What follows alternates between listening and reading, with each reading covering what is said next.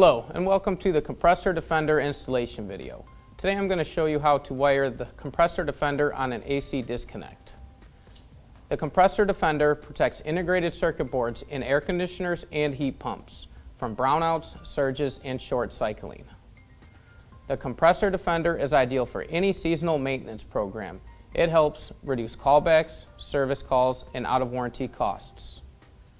Before we get started, you will need the following: zip ties, wire nuts, wire cutters, flathead screwdriver, and a voltage meter. And let's get started. First things first is you want to shut the power off at the circuit breaker to the furnace and the air conditioner. Once that is done, you want to go to the disconnect, remove the disconnect, and remove the label plate. Next, you want to remove the knockout on the side of the disconnect and take your Compressor Defender, remove the lock nut, and go ahead and fish the wires through the disconnect.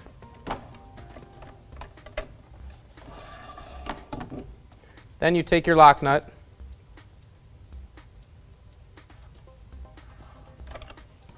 and secure that to the Compressor Defender.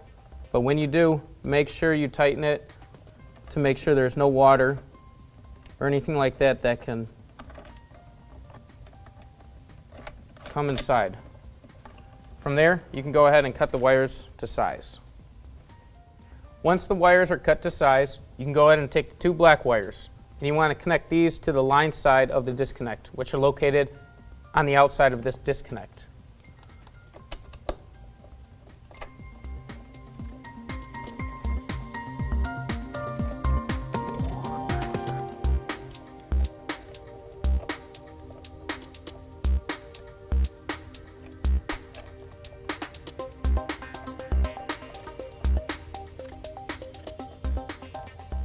Next, you want to take your white wire and connect that to the ground terminal located below.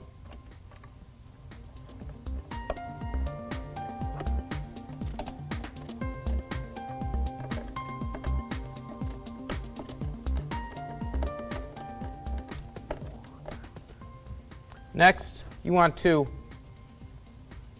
replace the cover plate, make sure it's snug, and then take your low voltage cable and run that along the disconnect whip. And you're going to want to zip tie that to make sure it's snug.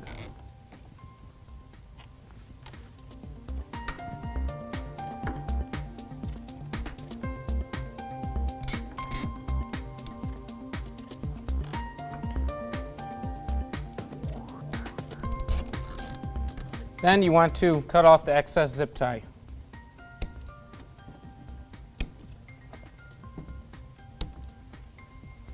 Next, you want to splice in the low voltage from the Compressor Defender to the low voltage on the condenser. If necessary, refer to the Compressor Defender manual or the wiring diagram on the Compressor Defender itself. Once that is finished, go ahead and put your disconnect back in, and you can go ahead and turn the power on at the circuit breakers for the furnace and the air conditioner. Once the power is on, you can observe the flashing green LED located on the side of the Compressor Defender. And that's all it takes to install the Compressor Defender.